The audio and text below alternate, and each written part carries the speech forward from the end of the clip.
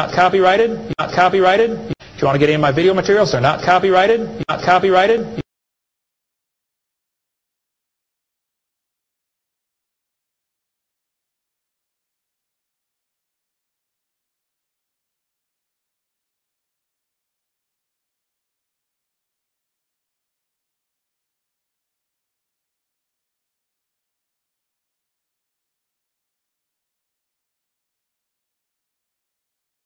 We still have these scars, fault lines.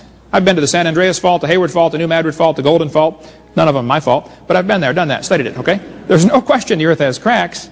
The question is, when did this happen? Well, the textbooks in school say this is part of the Pangea theory. The continents are moving around. Well, I agree the continents are moving a little bit, but the Pangea theory is baloney. They shrank Africa 40% to make them fit. They took out all of Mexico and Central America. Hey, señor, ¿qué pasa? ¿Dónde está Mexico, Panama, Costa Rica, Guatemala? They don't tell the kids, if you take the water out of the oceans, you'll notice there is dirt underneath. People say, hey, do you think the continents were connected? I say, what are you talking about? They still are. What do you mean, were they? Hello? Always have been connected. They're still connected. What do you mean, were they?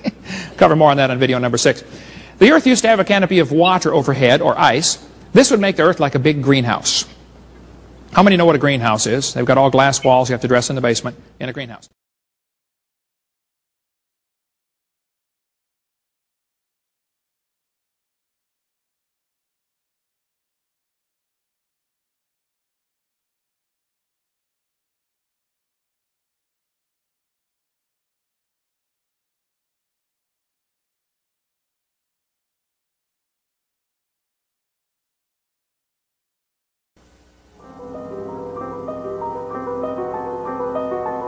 Our world 200 million years ago.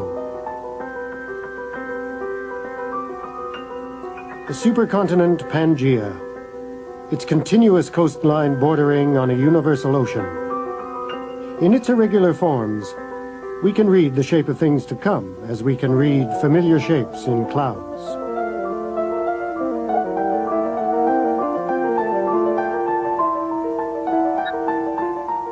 We can infer where India, now wedged between Africa and Antarctica, will soon commence its long journey north to collide with Asia.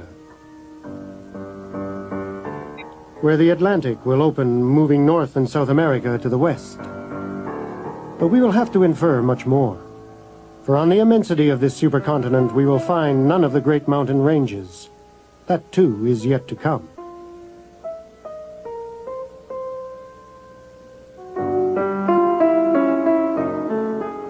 The margin of southern Asia is flat, for the Himalayas will not begin to rise for another 100 million years.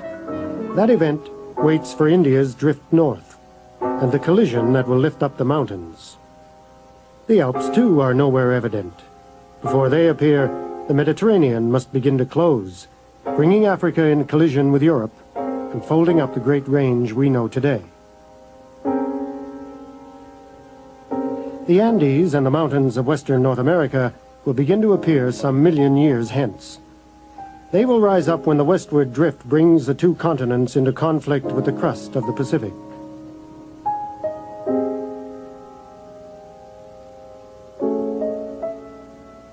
Are we looking at the prelude to the world as we know it? This picture of our planet is a mere 200 million years from the present. A small space of time in the 4.5 billion years of its existence. Is it possible that this was the beginning? Or were there other shapes and continents, earlier drifts and earlier oceans? Are we looking merely at a stage in a continual process? The answer is yes. And the evidence rises here in the heart of the supercontinent, near the point where North America and Europe will be separated by the still unborn Atlantic Ocean.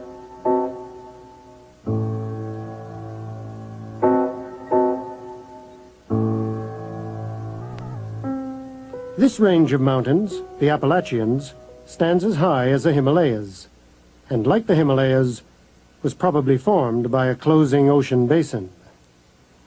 200 million years ago, Pangea started to break up.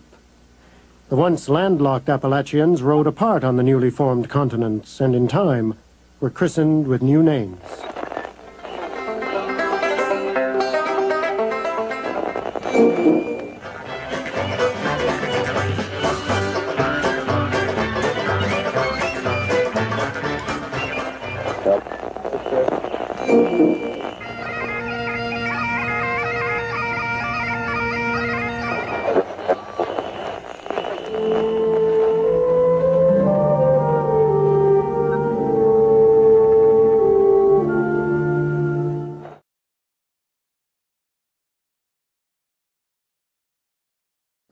North America and all the other continents seem to stay in the same locations year after year.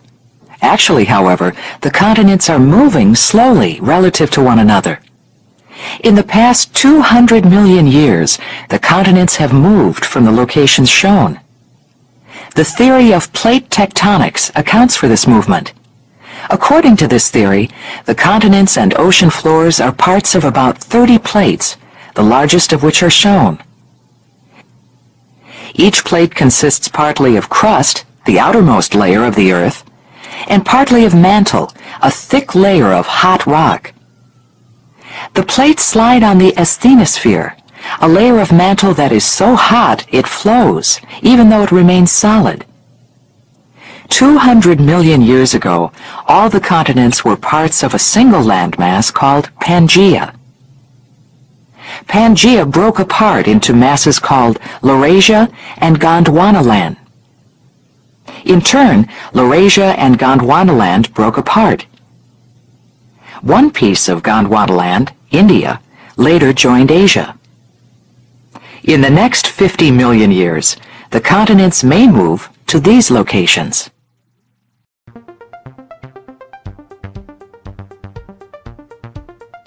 These mountains are part of the Cascade Mountain Range, a range of mountains running from southern British Columbia through northern California. The Cascade Range contains numerous volcanoes, such as Lassen Peak, Mount Shasta, the recently erupted Mount St. Helens, and even Crater Lake, the former site of a huge volcano which exploded, leaving this large caldera, which eventually filled in with water. You decide. What force formed these volcanic mountains?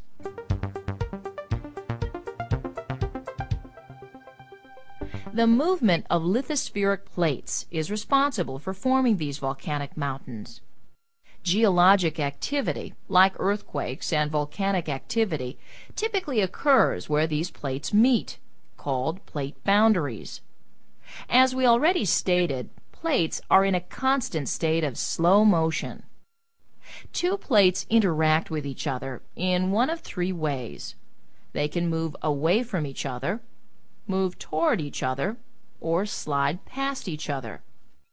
The arrows on this diagram of the lithospheric plates indicate the direction the plates are moving at some plate boundaries.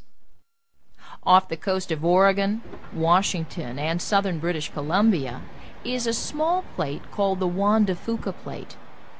The place where it meets the North American plate is called a convergent boundary. A convergent boundary is a place where two plates collide. The Juan de Fuca plate is an oceanic plate and is denser than the continental North American plate, which overrides it. The process of one plate plunging beneath another is called subduction. As a result of this process, magma is forced to the surface, leading to the formation of volcanoes.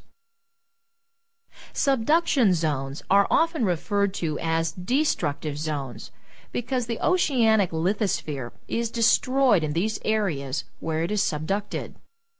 Deep-sea trenches are common characteristics found in subduction zones. The Japanese islands are the result of magma being forced to the surface as a consequence of subduction. Encircling the Pacific Plate are areas of convergence, leading to the formation of volcanoes. For this reason, the area is often referred to as the Ring of Fire. The Ring of Fire is also known for intense earthquake activity. When continents converge, as is the case of India and Asia colliding, mountains often form. Along this convergence zone, The highest continental mountains in the world, the Himalayas, were formed as